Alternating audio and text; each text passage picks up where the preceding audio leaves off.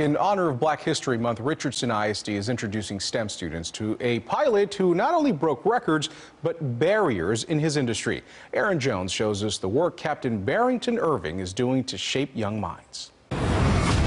As a young boy, aviation absolutely captivated him. But born in Jamaica and brought up in inner-city Miami, he never thought becoming a pilot was obtainable.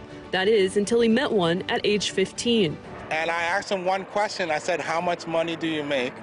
And after his response, the rest was history. I took an interest in aviation, and little did I know this industry would not only give me a chance to see the world, the whole world. In 2007, at the age of 23, Captain Barrington Irving went on a 97-day journey, flying 30,000 miles. I was able to set a Guinness World Record, becoming the youngest person to fly solo around the world and also the first black man to do it.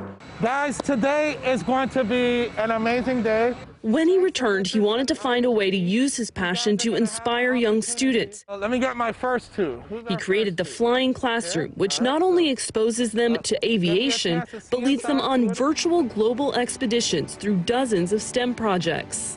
This is one of the two engines. Today, he's teaching Richardson ISD STEM students at the Addison Airport. There's no greater feeling than knowing you've helped to possibly change the trajectory of someone's life.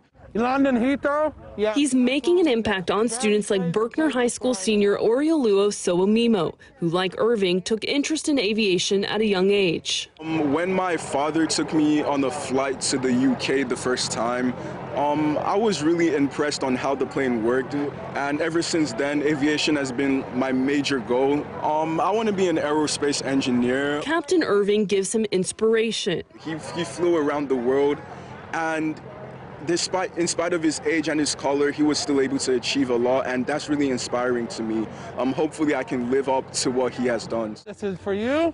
That's what makes this experience amazing, to not only inspire students, but also empower them. Thank you. In Addison, Aaron Jones, CBS 11 News. How's that for a cool field trip, huh?